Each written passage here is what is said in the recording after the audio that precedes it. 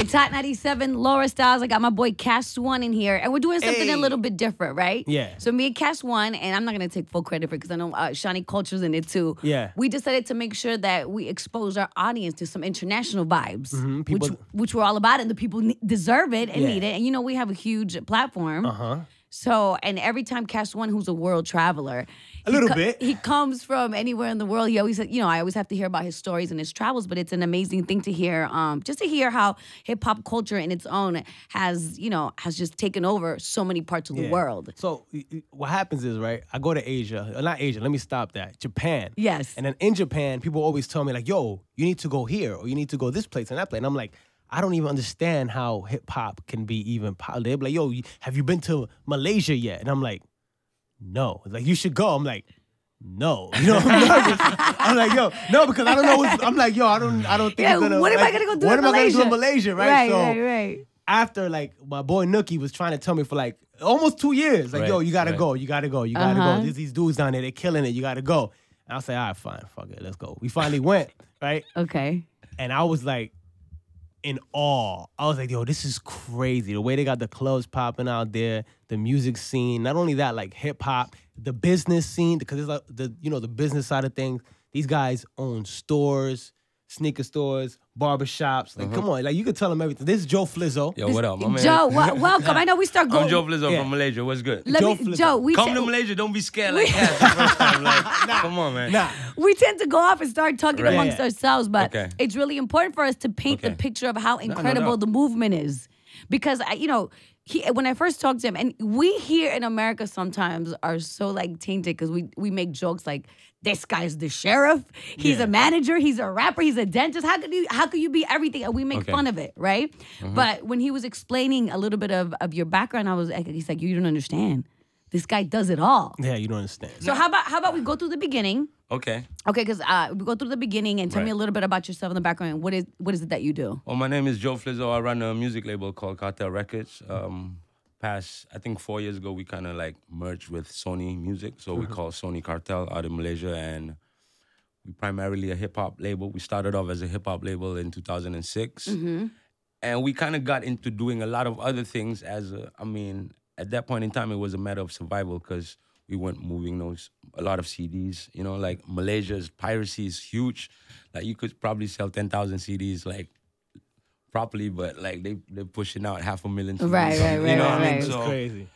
So, you know, we were just trying to survive. So we started a publishing company, then we started a talent management company. And then we got into retail, like my homeboy Way from Titanium, you know, had a bit of success with, you know, he opened up a couple of barbershops in Thailand. And he just told me like, yo, you should do this in Malaysia. So now we got 5 barbershops. So you took the same idea. Because, I mean, where's somebody we're going to get him on the show when he comes back? That story is... We're going to get to them. Where's the so man? let me ask you a question, right? When it comes to like hip-hop, how in Malaysia did you get exposed to hip-hop? Like, were there other people rapping before you? Like, how does it even... Yeah, and this is really pre-internet, too. Yeah, because you guys got to understand, Malaysia is like in the Southeast Pacific somewhere. Like, you know what I'm saying? At the tip Like, of Asia. Yeah. Just before Australia. Indonesia, then it's Australia. Yeah. Right. I got into hip-hop in the 80s. Like, I had an uncle who, you know, he was the first member of the family to have a CD player. So he used to have mad CDs, and I was like maybe 8, 9 years old, and I used to go through all his CDs. He had all types of music, like Kool and the Gang. He also had his hip-hop CDs and cassettes. So, I mean, as a kid, what really attracted me to hip-hop initially was, you know, the covers of the the album covers, like, you know, the LL Cool J album covers, or the first CD I picked up was Tone Loc. This is back in the day, you know? And, you know, I was just attracted to the movement, the culture, like how outspoken, you know, hip-hop artists were, you know, how they were talking about subject matters that other singers weren't talking about, and how they would just go into detail, like, you know how graphic hip-hop is lyrically. And, you know, so that's how I started. And I think in early 90s, like, not a lot of people listened to hip-hop, you know, but there was a small movement. There were already groups that had, you know, pioneered hip-hop in Malaysia. And I would attribute that to the DJs. Like, the DJs would break records and start playing hip-hop records. And they were also, like, you know, some B-boys, you know, small graffiti scene going on. But I don't think it came together maybe like with the internet. Like I think when the internet came about, that's how like, you know, this small movement came about together. And we used to do gigs like have like maybe 300 people, 400 people, and it started to grow like that. So I started rapping in 1998. So you were part of a group? Or you I were was solo? part of a group. Yeah, I was part of a group. We were signed to EMI back in the day for like, we started off independent. Then we got signed to EMI. Yeah. What was it called? My group was called Too Fat. Too fat? Yeah, the old Too school, fat? the old school hip hop names. Yeah, Too Fat, 2 PHAT. Yeah. Yo, but you guys was getting money. Yo, that money must be long. You guys were getting money since the early 90s, huh? Well, yeah, money long. Nah, but I mean, it wasn't until 2006 where I actually, you know, started to learn about the business, you know, of hip hop. But, you know, first and foremost, I wanted to own my masters. So that's why I started the label. And, you know, I didn't want to be the lowest in the food chain because that's where I was at initially as an artist, you know. And when the label, like, folded, like, everybody just went down with the label. So I just didn't want to see myself in that situation. So I got out of that contract in 2005 and started my independent label. What were some of the first hip-hop artists that made it to Malaysia, like, touring? Touring? Yeah, like you were like, oh, my God, so-and-so's in town. Being that, you know, hip-hop was MC Hammer and Vanilla Ice. was that like one of the first shows you went to go see? I'll be real with you. Like, That's crazy. And Paula Abdul came, and you know she had that track where the cat was rapping. I was like, yo, the cat came out, dude. In Malaysia, they had the cat. Like, oh, man, here you go. But on the real, like, I mean, I believe MC Hammer and Vanilla Ice. One of the first, like, when I was 21 years old, we did one of the first hip-hop gigs, like, we put together, we had like 5,000 ringgit, which is maybe like $2,000. We put together, me and my best friend. And we got a bit more money, and then we flew out like a freestyle from Arsonist crew. So that was like an underground gig. So, right. I mean, I would say that, yeah, freestyle was one of the first to come and perform. We had Cyanide come out as well. But for the most part, it was a lot of like, small acts. Ever since then, we've had Kanye came out in 2004. We opened up for Kanye in 2004. I mean, Pharrell's been out. The Roots has been out. We've seen quite a number of hip-hop. Kast One's been out. Kast One's been out. DJ Fat Finger's been out. Big Ben's been out. Yeah, the heavy hitters have moved over there. We just waiting for Laura to come out. Yeah, we waiting for What Laura. did I tell you that I can't wait? So let me tell you, Kast One is the one that I go to. I'm like, Kast One is what I want to do, right? He knows my obsession with Japan. I still haven't gone there. I've gone all over the world, but Asia's a new frontier for me. So I recently went to Thailand. Yeah, and you didn't come to Malaysia. It's like an hour flight. I didn't know. I didn't know. So I went to Thailand. I spent like almost two and a half weeks. You got to give her baby steps, little bit at a time. Little bit at a time. Okay. So I experienced, you know, the whole titanium movement and my boy Buddha and Ono who run it, and it's incredible. So incredible that I'm going back in December. Yeah. There you go. And then maybe I should make a pit stop in Malaysia. You must. That's these guys in Malaysia. It's so awesome. Malaysia. You also mentioned to me that you did MTV. You were like a VJ, or you did like a music video show. He did his own show. Well, basically we produced like after. I mean, it's the same. Like when we started traveling, like when I started going on tour to places like Japan, and we started shooting. I had a cameraman with me, and what we did was we kind of like went back to Malaysia and we chopped up this pilot. You know, so we thought it'd be a great idea to have this show where the concept is. It's like a travel show, but your local tour guide is your local rap star or your local. It's like a hip hop Anthony Bourdain. Exactly. Yes, exactly. So the show is called HipHopping Asia. We're already in our second season, but I mean after 2 seasons we've pretty much covered the entire Asia. Right. So what I did was with season 1 we went to countries like Sri Lanka. We went to Sri Lanka, Philippines, Indonesia, Taiwan, Japan, Thailand. What else? Season 2, we went everywhere basically. Just to discover how hip hop is. Can I watch this on YouTube? Yeah, you can check it out on YouTube. Okay. Hip-hop You guys need another cameraman. Come again?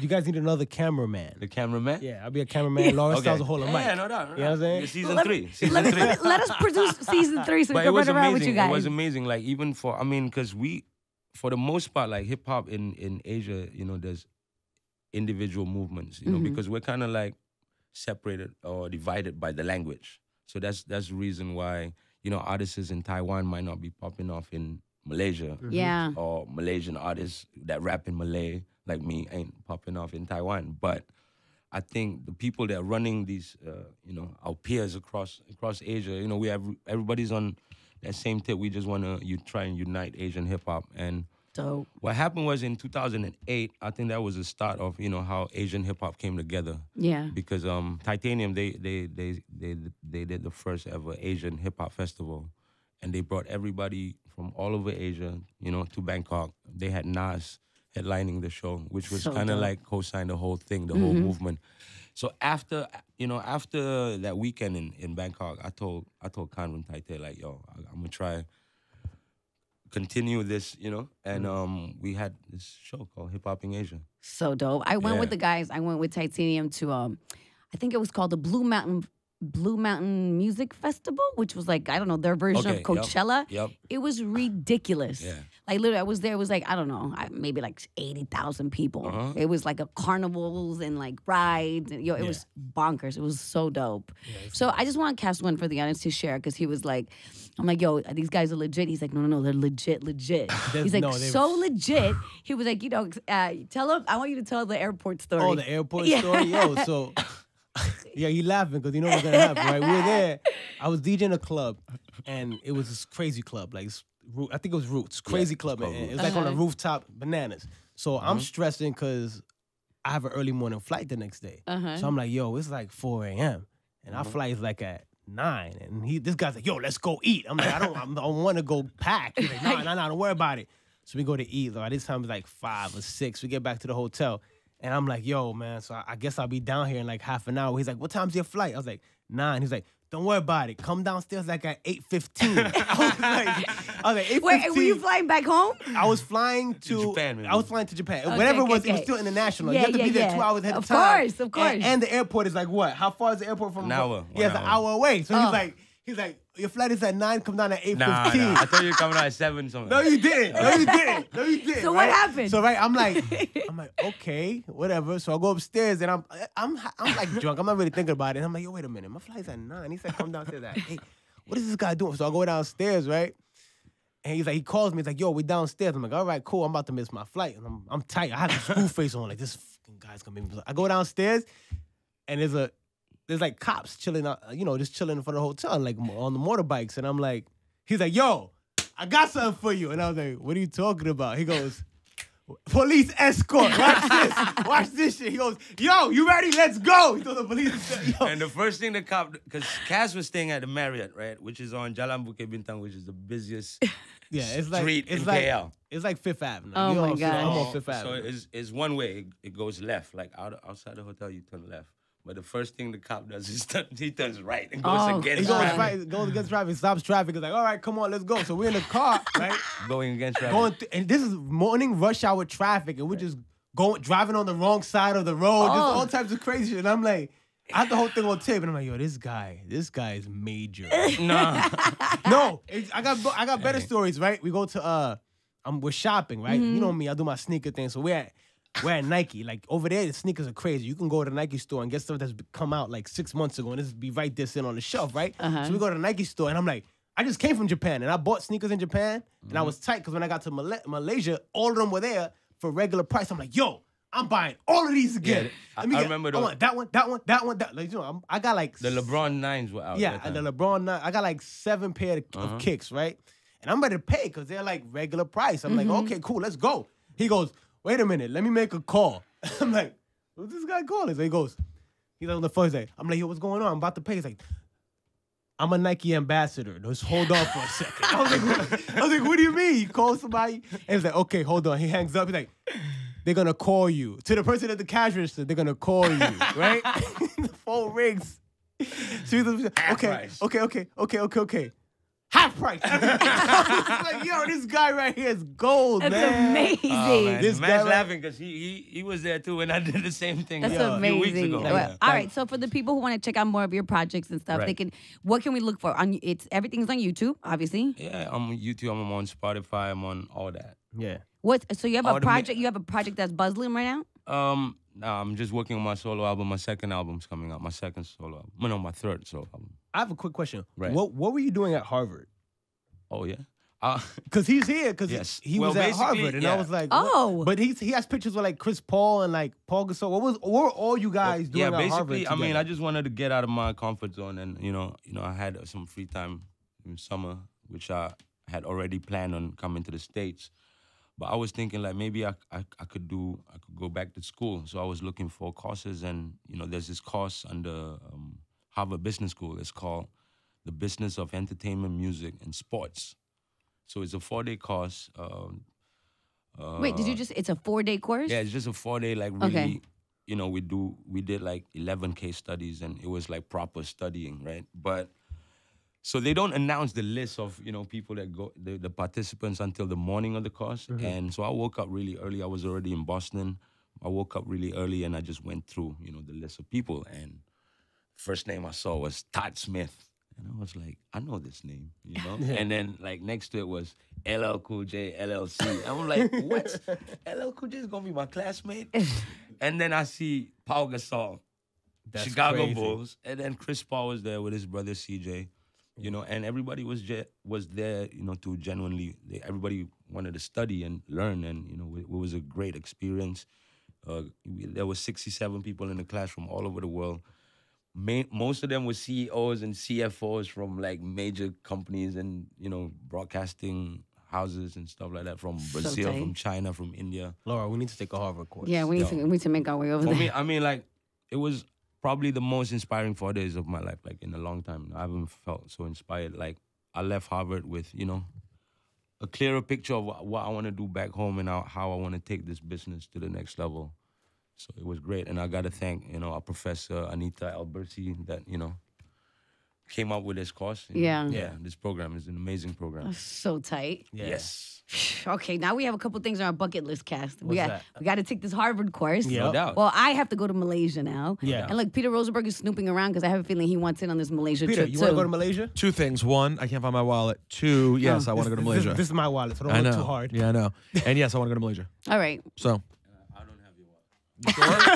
because I'll go to Malaysia. I'll go to Malaysia to find that thing. I don't have his wallet. Well, Joe, listen, for I got everybody, his money, though. No. for everybody, how can they find you online? You're on Instagram? Yeah, Like, I'm this Flizzow. Guy, this guy's probably At Flizzow. flaming on Instagram. FLIZZOW. Yeah, Instagram's lit. Yeah. Yeah, Alright, yeah. Yeah. No. There are a lot more famous people back in Asia, but yeah. Look, We do super- our thing. Super dope. So you're gonna help us too. I want you to connect us too. So whenever we have dope, amazing, anyone in Asia that you think we should have on here, we would love to give Right. them our platform to tell Okay. their story. Because I think it's important that because you guys are amazing. What you do is amazing. Thank you. I mean, on behalf of everybody in Asia, like, I just want to say thank you to Hot 97 for keeping it real. I was at Summer Jam. And it was lit. And You coming to Summer Jam Tokyo? I mean, me being here is like, is an honor, Yeah. It's The an home honor of to hip-hop. have you. Yeah. Yeah, and then Summer Jam Tokyo is gonna be lit. Yes, we coming. We coming. Alright, Like, I think cool. the Asian crew's coming. Like, I already spoke to the Thai cats, and they got their tickets, they got their hotels booked. So Nice. You're gonna be there. You're gonna be there, right? Yeah, I'm going. You're gonna be Like, we'll talk about that later. Yo, we gotta get Laura out there. We'll talk about We gotta that get later. Laura out We'll there, talk man. about that later. And thank you for stopping by. No It's doubt. a pleasure Thank you for having you. me. And don't be scared to come to Malaysia, all right? Why do you keep saying No, that? because he said that No, at listen, first. He was like, it's not no. about being scared. It's that everybody's like, Okay. when you don't know. This is why we have. But you here, I don't so people blame can y'all know. because I think the stories about Malaysia, like what you But it's guys not. hear No, out here, no, is no, not no. the right. It's not even that. It's just that when you don't know, like you have no idea. Like I went to Thailand. Okay, let right? me rephrase that. Now you got family out. You got family Yeah. out in Malaysia, so please come. But for example, right? Right. It's not about being afraid. It's about just not knowing or not having the idea. Because the first time I went to Malaysia, I mean to Thailand, to Bangkok, I went on vacation and I was just there and I was doing stuff and I was walking around. I had no idea that hip hop was that like there was So like I went there and I chilled. I went to Bangkok, Phuket, whatever. Came back home and it was cool. I was like, all right, cool. I went to Thailand, and then when I went again to DJ and to see That's that, when you saw. that's when my eyes were Yeah. open. And I was like, wow. Like it's not about being scared. It's just like a lot of people are stuck in in what you know, and people have a fear of venturing out to different things and experiencing different things. Oh, when I came back from Thailand, they should have hired me as part of the Thailand tourism board. Right. I was showing everyone pictures, telling them about my experience and how amazing it was. And me too. I mean, I'm not like Kast, but I've done my fair share of traveling in Central and South America and Europe. No doubt. I mean, I've even been to Finland, but when it came down to Asia, I was curious.